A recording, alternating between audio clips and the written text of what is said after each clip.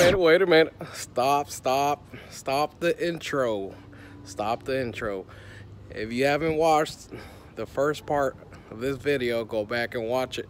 Should have a link pop up right here. Right here. Go back and watch it. You're gonna miss the first part. This is the second part.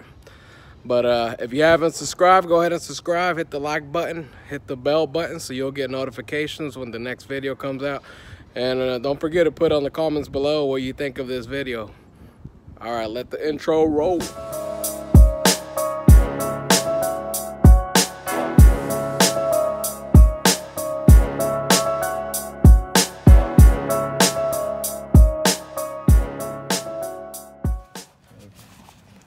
Gases go bad pretty quickly.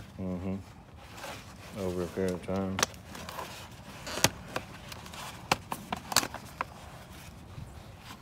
That black rubber right here. Oh, okay, on the actual cover. Yeah.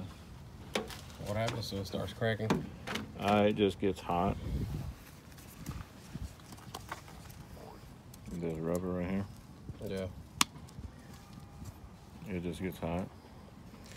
The only bad thing about these things is this lens right here. Yeah. It's really expensive. They're expensive. Okay.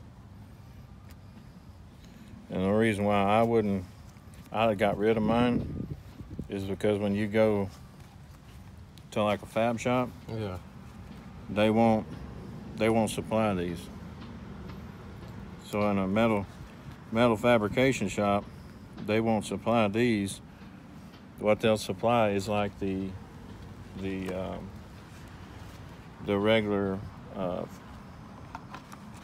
like your regular welding hoods and stuff like that. Yeah.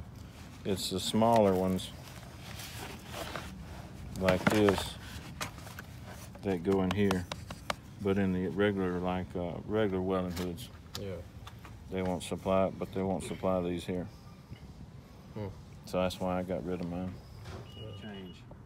Yeah. As soon as you hit the trigger and strike an arc, yeah, that's how fast it's going to change over to where the lens actually kicks on. It's probably best always to happen fast, or. Well, you really don't. You really won't notice how fast it really.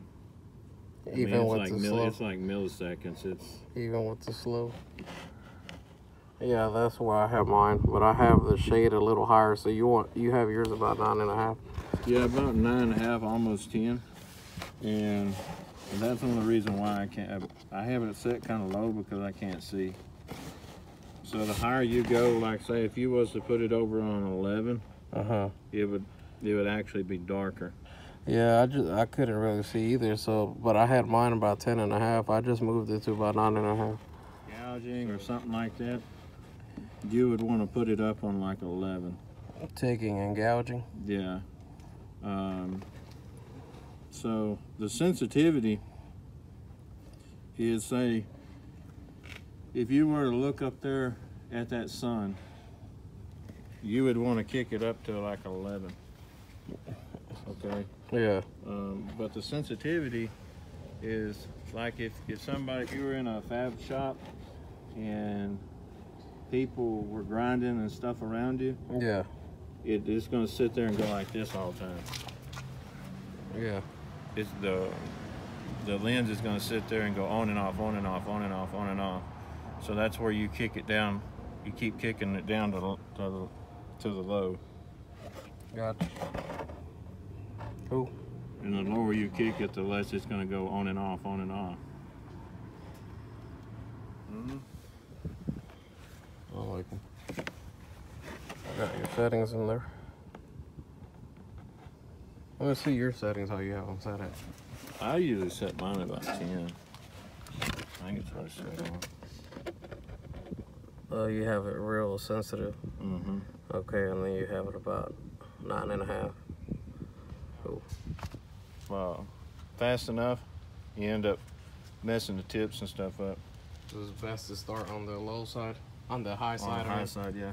High wire speed and high heat voltage. Yeah, so I always start over here, and then the wire on the high side. Yeah. So the wire comes out kind of fast, and it's already set hot. Yeah. So then you don't have to mess with this, so you can come over here and then adjust this back down to where the wire adjusts to the height. And then once it does, then you can come over here and adjust this back down like that. But if you start over here like this, and you're like that, now you have to come over here and adjust these kind of both at the same time. Yeah.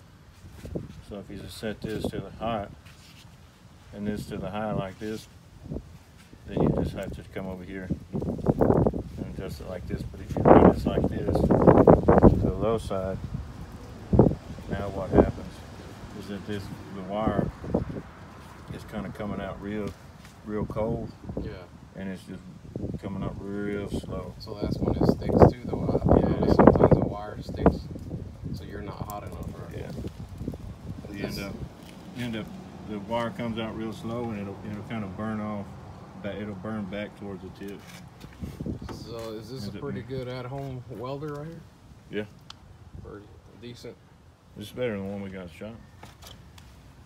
The one we got at the shop's junk.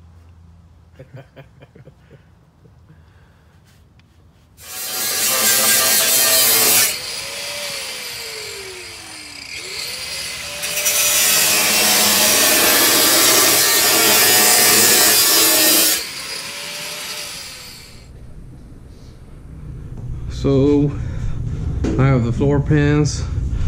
I'm gonna actually paint the underside before we weld them on.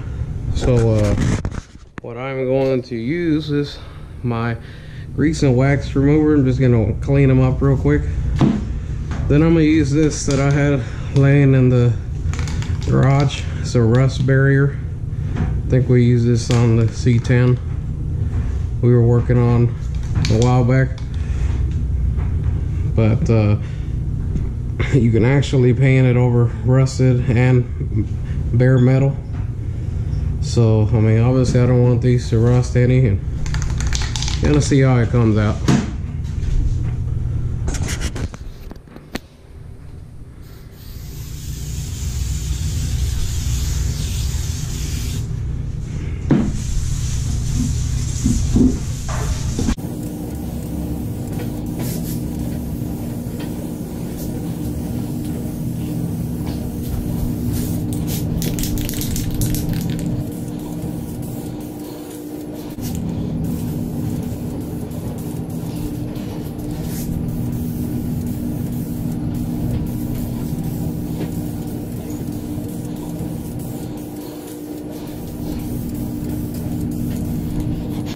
A lot smoother than the gloss black paint that I normally use, and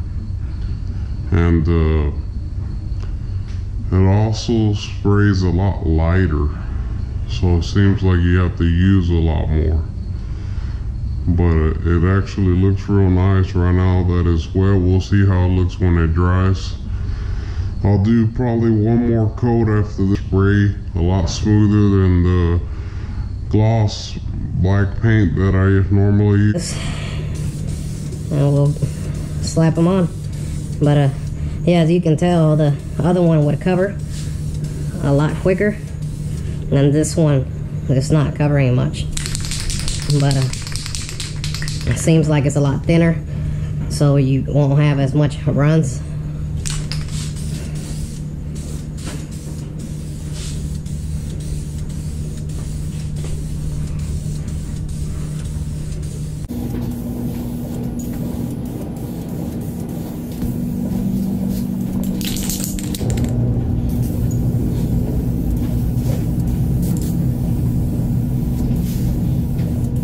On one coat, so I have a little bit left, and probably all almost spray. So we'll see how they look when they dry up.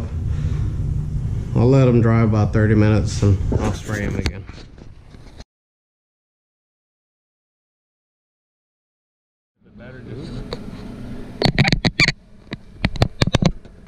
Battery is disconnected. I don't want to fry anything.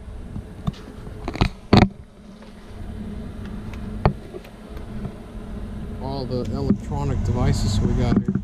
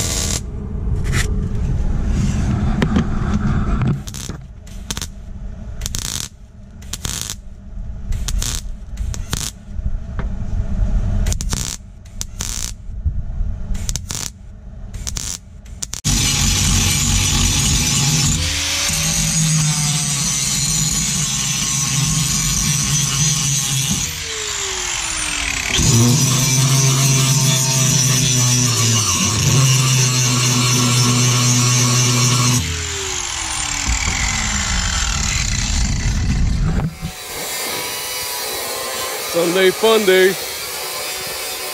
Check it out. Sunday fun day. Let me share something with y'all that I pretty much preach all the time, especially here lately, is get out there on your free time. Get out there, enjoy the nice weather. You know, I'm coming from a huge Cowboys fan. Football will keep you on your couch all day, especially Sunday.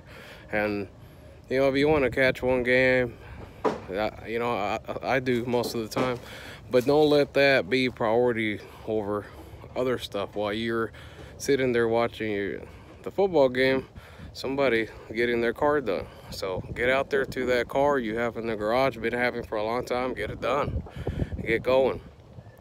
And if you look at life that way, you'll get a lot more stuff done, and you'll be beating out the guy that's sitting on the couch all the time. I understand you feel tired, have to work, and don't really want to do anything. Hardest part is getting out there. After that, you'll love it. So I encourage everybody to get out there, get your cars done. Let's do this. Enjoy the day. All right. God bless. So we're gonna have to cut a lip on that floor pan just a little bit so they'll sit flush. It's sticking out just a little bit. So what we cutting, Brent, about an eighth? Yeah, quarter? About an eighth, yeah. We're gonna cut about a quarter off that lip so it can sit flush all the way.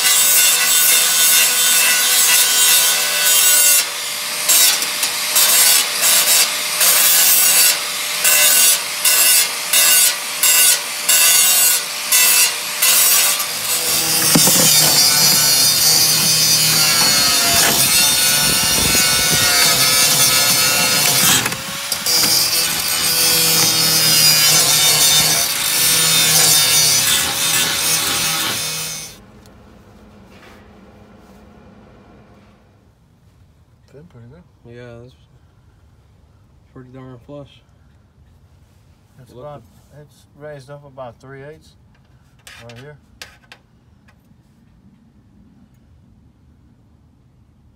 But the piece that I left in here, Yeah. I took it out. cut this corner right here. And it should, see if it'll let it down. If not, maybe I need to cut a little more on the plate. That'll work. Looking good.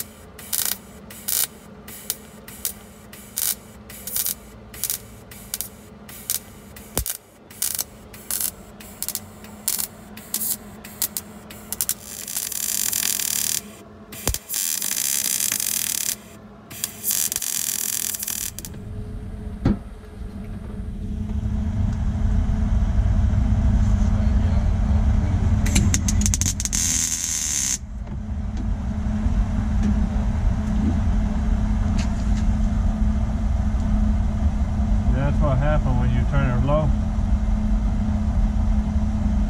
You don't want to run right. That's why you always start off high every time. Right. Yeah, that's a mistake. He said he always starts it off high.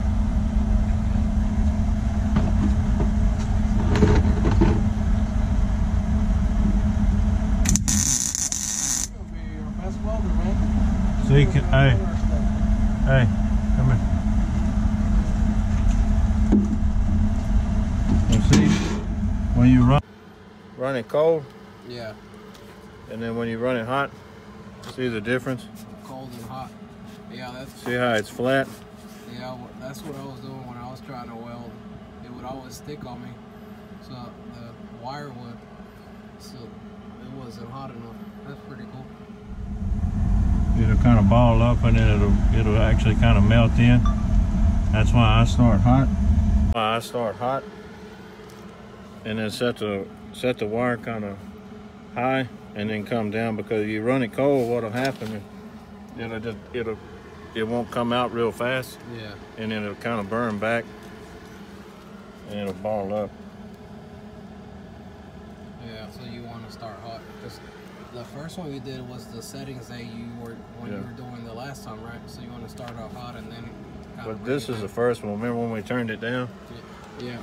Oh, okay. Yeah. Well, you were showing me. Yeah. So when So you turn that's it what you way have down, it right now. That's and then I went back and down. Yeah, I gotta take it underneath here. So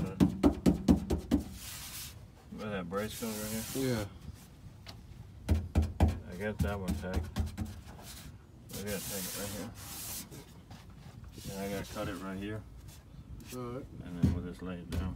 And then this piece right here goes over there. Yeah. And we gotta fold this down. Cool. Get in there.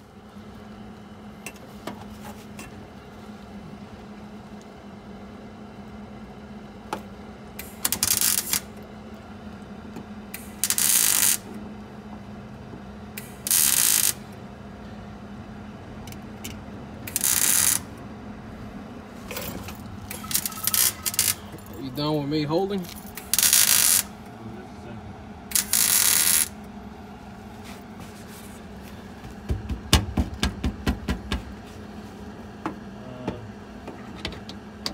Yeah.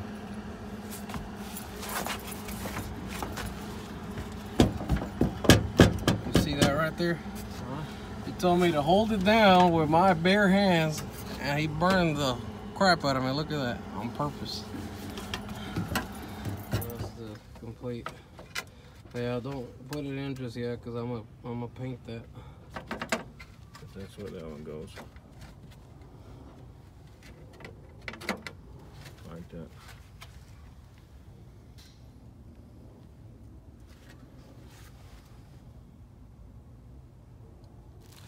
Alright, so I'm sure y'all thinking, damn, is there gonna be a part 3 to this video? And yes, there is. This video is intended to try to teach y'all a little bit of how to install floor pans, and obviously entertain as well. And I'm learning, as y'all can tell, because I'm not doing most of the work. I'm getting taught, learning just as y'all are. So I did want to give y'all a little teaser of a feature video that's coming up, and kind of want to remind you, the ones that haven't subscribed, go ahead and do that, because there are some videos coming up that I'm sure y'all are going to watch, and you are going to watch part 3 of this video as well. So hit the subscribe button. But what I have here, it's a piston off of 440source.com. This is what I'm going to be using. I'm going with a 512 stroker kit from 440source.com, and pistons came in, so I wanted to show y'all that, just kind of as a like a little update on my engine build. Those of you that haven't seen much of my videos, I am working on a 440 rebuild. My car is a 318 right now, and I am going back with a 440, so just keep an eye out for that as well. But on this part 3, we will be shooting here probably in the next week or so. So if there's something that y'all want to know, or y'all want us to specifically talk about or shoot during this part 3, let me know in the comments below. Go ahead, you know, this is for y'all. One last thing that I wanted to say was, I'm about to hit 300 subscribers, so if y'all could help me out with that, that was my goal for the year. I'm about to hit a year on my YouTube channel. That'll be awesome, and I will greatly appreciate it if you hit that subscribe button. So thank you very much, and God bless you all.